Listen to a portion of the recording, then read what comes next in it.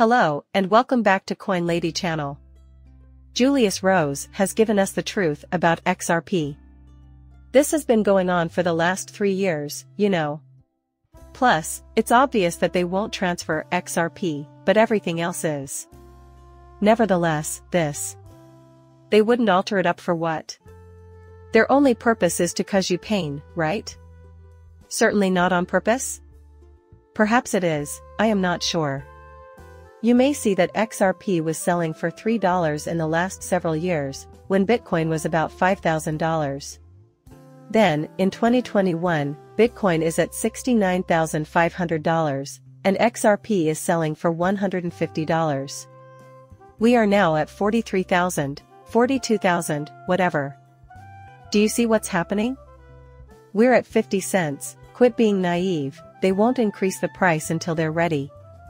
We're all in here to make money, so they'll do all in their power to make you suffer as you watch other projects succeed, leading you to wonder whether you're investing in the appropriate asset.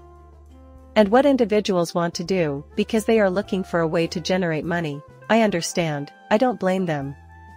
But after that, they'll play on your emotions and distract you from the rational reasons for your investment. Alright, then, after that. Once a select few are prepared, the value of XRP will skyrocket. Plus, tokenization is here, as we've already said, and we're coming very near to King Alex. Rebound has arrived. The automated market maker is now available, Buy S is prepared, and the season for all coins has arrived. Which means XRP and all the others should be shown. Parabolic runs in the value of cryptocurrency market capitalization occur if we see a stochastic crossover and a price break above the black moving average. The whole value of all cryptocurrencies, except Bitcoin, as seen in this graph.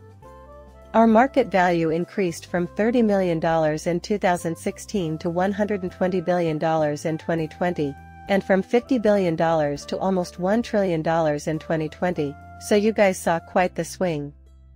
It seems like we're back in the same old situation, time is running out to purchase all coins and XRP, and the pricing action is somewhat similar.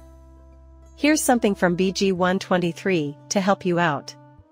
You can see that the price movement occurring right now is identical to the price action for these months when we plot the axes on the months.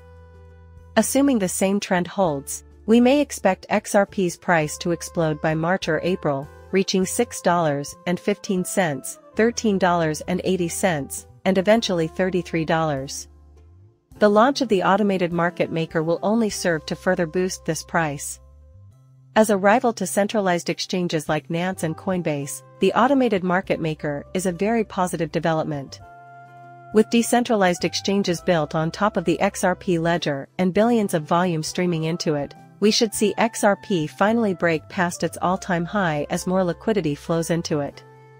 And we have BlackRock adding to its Bitcoin holdings. In the 3 weeks since its launch, the BlackRock Bitcoin ETF has amassed $3 billion in Bitcoin. BlackRock Fidelity and BlackRock have combined 130,000 Bitcoin, making them worth $5.6 billion.